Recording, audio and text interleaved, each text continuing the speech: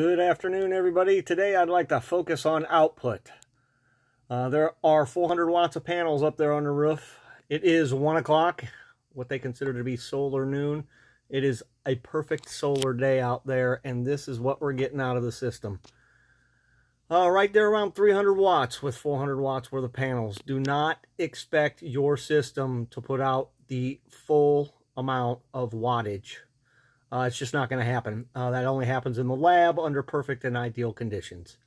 I think the highest I've ever seen is 23.5 amps out of my system. And that's probably going to be somewhere in about a month from now.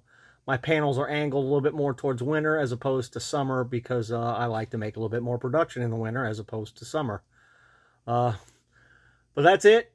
Real world numbers is right there. It is 1 o'clock, middle of August, at 40 degrees latitude. That's what you get. Have a good day and a better tomorrow.